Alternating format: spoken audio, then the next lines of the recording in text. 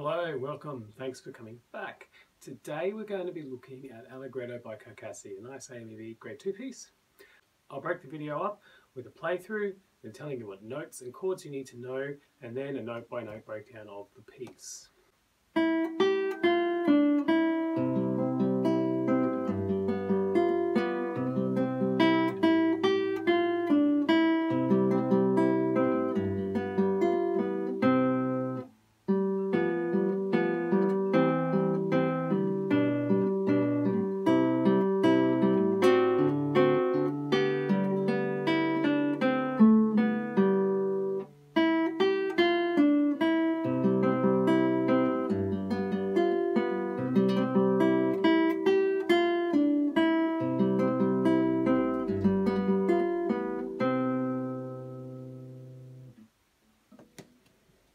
So of course, that was with no repeats. You can make it longer by playing all the repeats that are in there. I just want to get through this for you guys, nice and quick. So the notes that you need in this piece, it is in C major. It briefly goes into G major. So our C major notes, we're going to go from the lowest to the highest note in the piece. So it starts down on G, 3rd fret on the 6th string. Then A, open A, B, 2nd fret on the 5th string, C, 3rd fret on the 5th string, D, open D string, E, 2nd fret on the E string, F, 3rd fret on the D string, open G, A, 2nd fret on the G string, B, so open B, C, 1st fret on the B string, D is the 3rd fret on the B string, we have E, so open E, F, 1st fret on the E string. When we briefly go into G major, we're going to play F sharp, so that's 2nd fret, and then G, 3rd fret on the E string. So remember that E is the 1st string, B is the 2nd, G is the 3rd, D is the 4th, A is the 5th, and E is the 6th. So they are the notes that we're going to use. Now the chords we're going to use are all pretty simple, so we're going to have a C chord. We're not going to play a full C chord, but we're going to break it up into different things. So C is going to be C on the A string, E on the D string, open G, C on the B string, and E. Now we're going to finger that with our 3rd, 2nd, and then 1st fingers. It's just a nice basic chord. The other chords we're going to have are a couple of versions of G. So we're going to G7. So if you put your C chord down, and then you make your 2nd and 3rd fingers go across one string, and your 1st finger go the other way.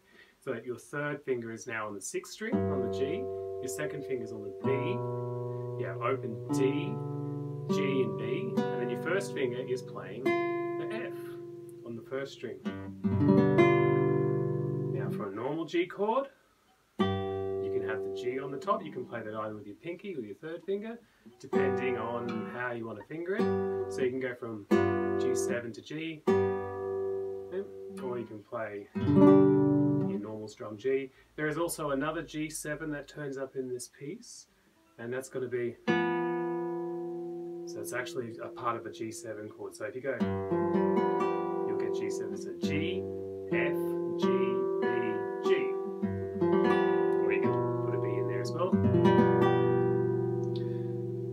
And we're going to break that one down into a 2 or 3 note parts in the piece. And then we have a D7 in there, so D7 is normally open D, A with your 2nd finger, C with your 1st, and F sharp with your 3rd finger.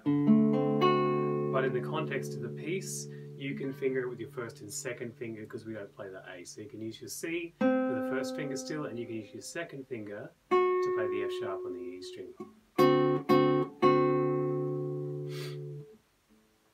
So they are all the chords that you use in the piece in their full form. But when we go through the piece, they're going to be broken down into just dyads, so 2-note versions with a pedal. So going through the piece, it is in it's in 2/4, and it has an anacrusis. So the very first note we play is on the and of 2 if you're counting yourself in. So you go 1 and 2 and 1. So the first note is an E, it's on the and. Now this is important because you need to get the rhythm going, you need to get the pulse.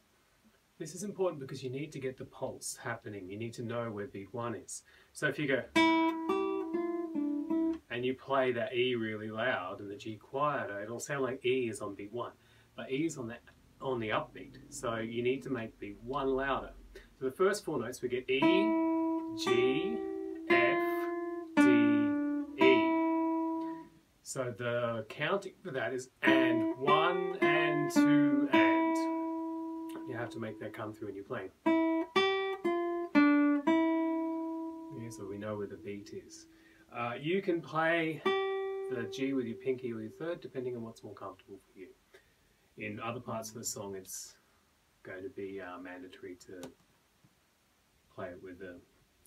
In some songs, you're going to have to play G with your pinky. So the first phrase again is E, G, F, D, E. So that's our nice little opening phrase with the upbeat. And then we get our first arpeggio.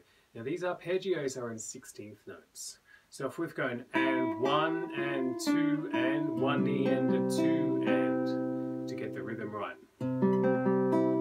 1 E and a 2 and. So we're going to be doing this with a C chord. We don't have the E in there, so all we need down is our C on the A string and our C on the B string. And our right hand fingering pattern. So thumb is going to play whatever bass we have. I, or your index finger, is going to play the G string. Your middle finger is going to play the B string, and your ring finger is going to play the E string. So we're going to go P, I, M, I for our 1 E and A. Yeah, P, I, M, I. Remember the ring finger is called A. So we're going to go P, I, M, I, A, M with the counting 1 E and a 2 and.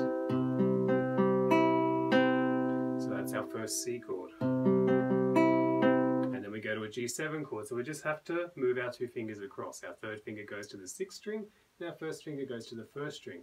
Our thumb's going to play that 6th string bass, and the rest of the pattern's the same. P, I, M, I, A, M, 1 E and a 2 and.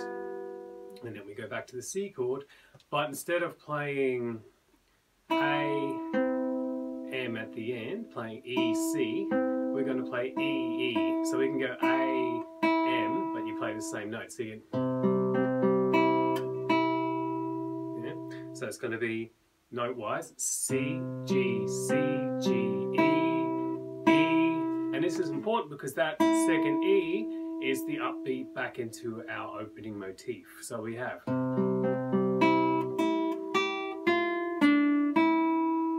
So we have the opening motif twice. We have 2 C chords and 1 G7 chord. So.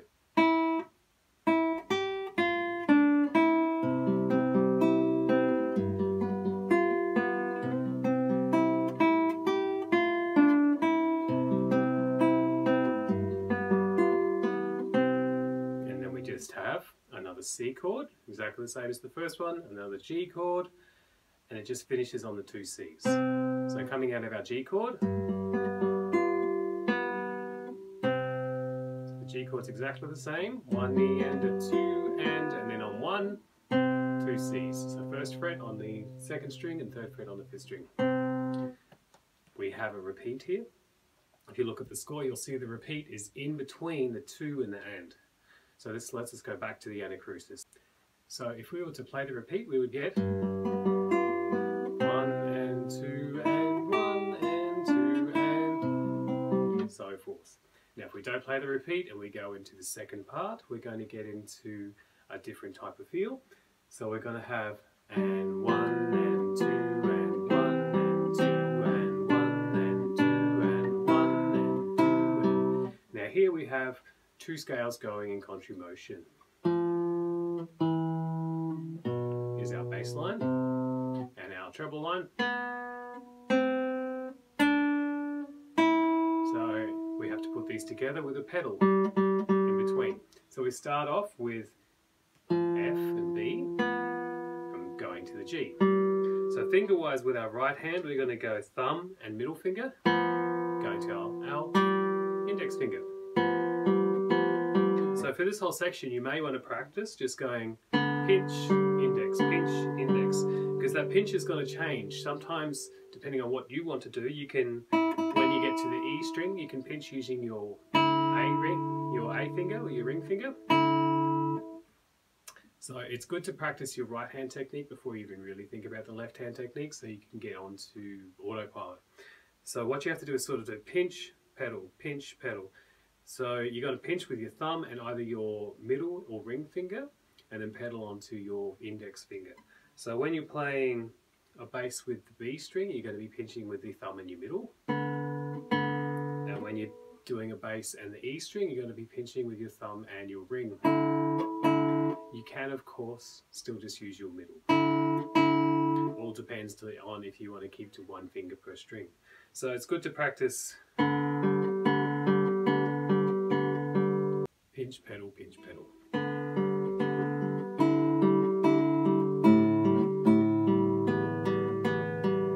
In all the different combinations you can come up with. So you've got your 3 bass notes and your 2 treble notes.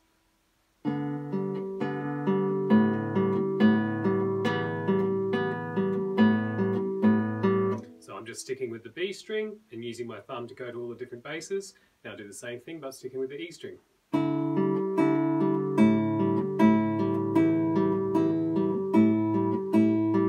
So you can get used to that motion of the pinch, pedal, pinch, pedal. So let's get the notes out now. So the first pinch is going to be F with B. So F on the D string, 3rd fret, and open B. And then we're going to have E and C, so E on the D string, C on the B string. And then we're going to have B and D, so our second finger's got to go from the E to the B on the A string, and we can hear we want to use our pinky for the D, it's more comfortable, at least I find. You may want to play with your 3rd. So we have the D and the B, and then we move on to C and E. So 3rd finger comes onto the C, and we play the open E. So that's our first 4 notes. And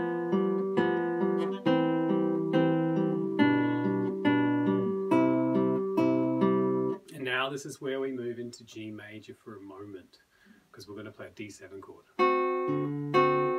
Slightly different technique here. Instead of doing a pinch with the thumb and the finger, we're going to just play a little block chord using our index and middle finger. So 2 fingers plucking at the same time. And we're going to be plucking C and F sharp and pedaling with our thumb onto the D.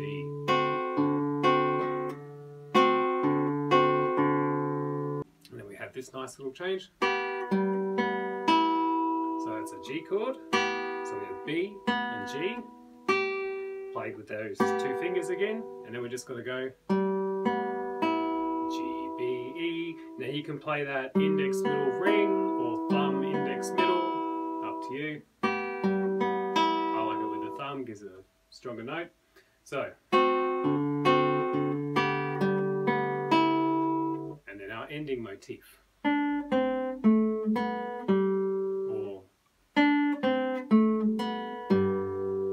So it's D, C, A, B, and G's. So it's a G bass on the 6th string and the open G.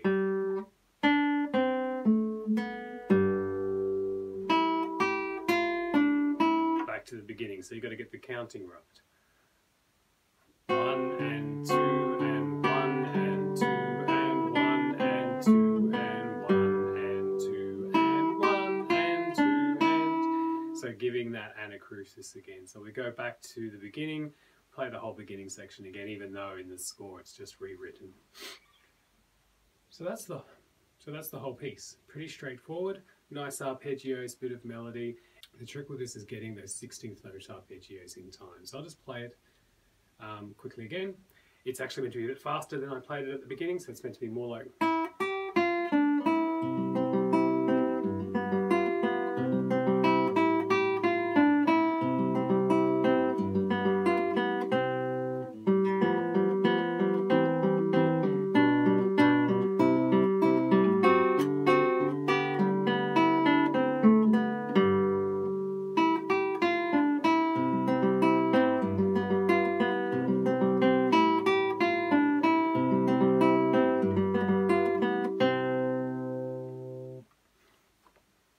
Okay, I hope you've enjoyed this lesson. Please remember to click subscribe and hit the bell, hit like. Leave a comment if you have any pieces that you would like me to cover so you can learn them. And don't forget to check out my lesson playlists as well. I'll leave a link to that so you can see my other lessons. Thank you and see you next time.